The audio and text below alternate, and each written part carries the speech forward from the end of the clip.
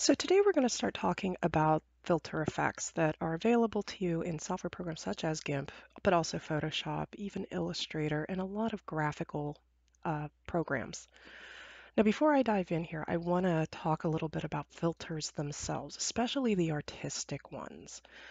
Normally, when folks first start out with these type of software packages, they catch the filter drop-down menu, they then apply a filter to the entire graphic, and ooh, look, it's super artsy. I want to warn people that there's kind of two mentalities on this as far as using filter effects. Number one is you are going to run into designers who we are able to recognize which filter you used out of the gate. And some designers will argue that this is a cheap cop-out as far as what you are doing to the image. Others, on the other hand, have the argument that if we cannot tell what filter you use, then you're using it right. So with that in mind, I encourage, often what I'll do is I'll encourage my students, play around with the filters, just get it out of your system. But understand there are really two types of filters. There are the artistic or graphical types, but then also we have these fine line editorial fixing of the image type of filters. Having said that, however, to emphasize as far as some things like Gaussian blurs, denoising, etc., there's only so much you can do to a graphic to fix it. I mean, you get a bad photograph, it's still a bad photograph. So keep that in mind, especially if you're the one going out into the field and having to take the pictures. It isn't a matter of, oh, well, it's super blurry here. I'm going to be able to sharpen that up, no problem, and make it super sharp. You may actually either blow out the image or it may get too contrasty, and now you're stuck because you need to turn around and try to take the photo all over again. So let's take a look at some of these here. What I'm going to do first is I'm actually going to zoom in to about 200% here, just so we can really see the picture. So let's talk about filters in GIMP.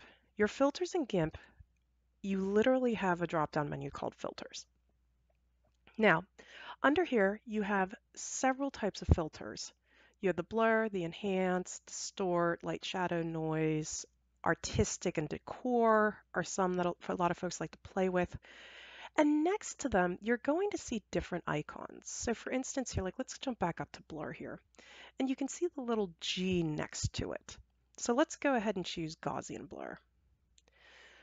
With each of the filter types, you are going to get this drop-down menu here as far as what you can do as far as the actual option is concerned here. Sometimes a Gaussian blur can save you a little bit as far as trying to make the graphic a little bit more like maybe you need to just fuzz out the edges a little bit so you can see I can super blur it, or I can completely remove the blur, but maybe kind of do a real light there just to kind of fuzz the eyes there a little bit and fuzz around the fur. Like its counterparts, friendly reminder everybody, you do have that split view available to you in GIMP, so you can it'll just give you that split that you can drag back and forth to see the changes here. So, but this is an example of a built-in effect with the G.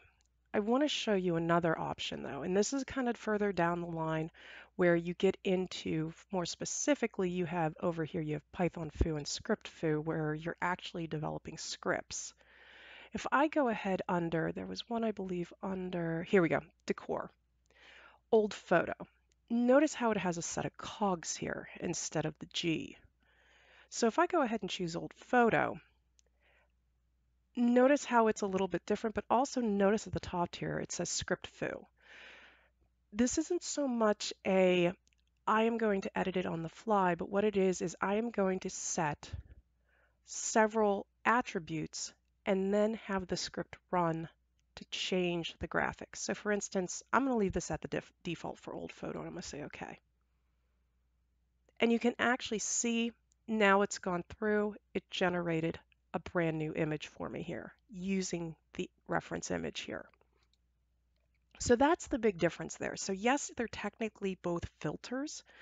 One, however, the ones with the letter G next to them are the ones that you can kind of tweak and play with directly on the graphic, while the ones that have the cogs next to them are scripts that once you set them up and you set your properties for it, GIMP is going to go through and actually run the overall script for you to generate what you're looking for. Now, one more thing that I want to point out as far as working with effects and filters are concerned is honestly, it's a rarity that you may be looking at it and saying to yourself, I need to apply the filter to the entire image. This is where, once again, our selection tools come into play here. So like if I go ahead here, so I am on the ellipse, and what I'm going to do is, okay, so I have my feather edges. I'm actually going to change this a little bit. Let's take this up super high. Let's do like 70.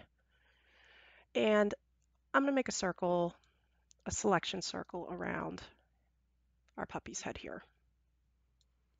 Now, just a reminder here, I've made this selection, and in a previous video where we talked about the selection tools, you remember these are like barriers also. So what's happening now is I could apply a filter that only affects inside here. So like just to demonstrate, if we go in and, oh, what would be one I'd want to do here? Let's go with cartoon. Let's see how cartoon looks. And there you go. Notice with the feathering, you see how it's kind of feathering out past your marching ants here. And you can see here kind of pulling it in a little bit. So once again, it's taking that inner area and adding a filter effect to it. Now though, I'm going to cancel out of that. I'm not going to commit that.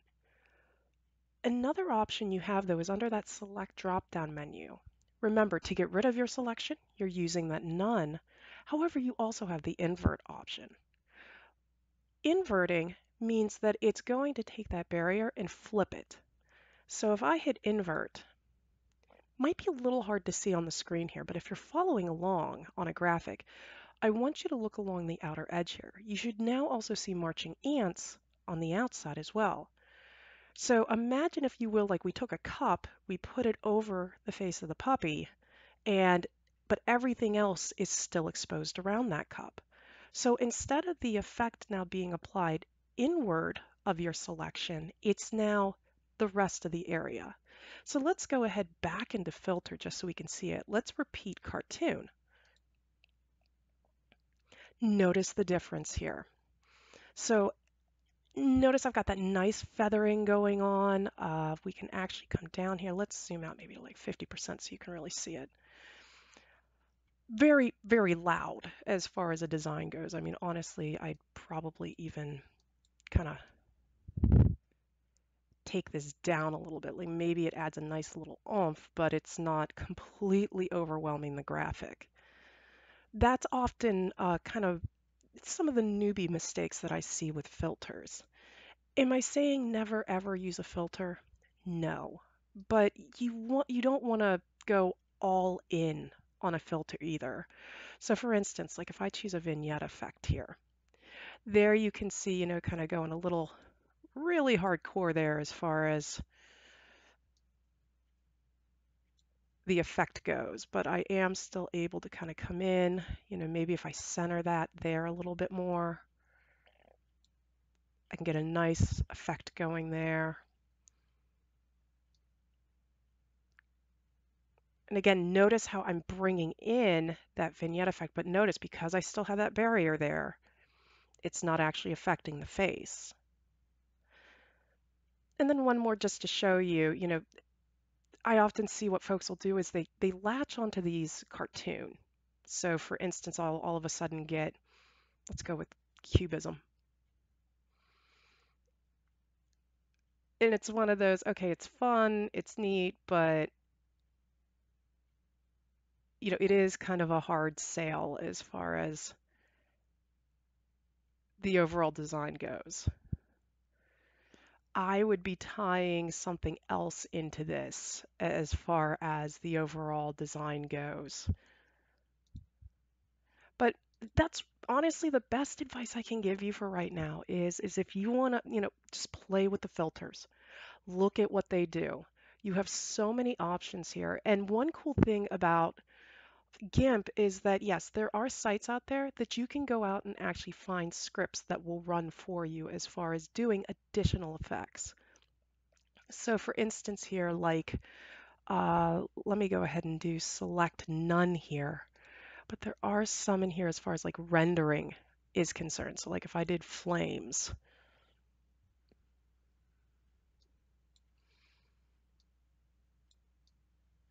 let's do the brightness, take up custom gradient. Let's see what that pumps out for us here. And you can see along the bottom here, it's actually going through that process. I may have cranked that a little too high. There we go. But now you can see I've got some flame effects going on here on top of the filter effect there. Okay, but I might have wanted to do this on a different layer. Then I could then come back. Remember those modes we talked about for your layers? You could have kind of tweaked that, but these are some of the other filter effects you can do. And I'm going to edit undo that. So that kind of gives you real brief overview as far as filters are concerned.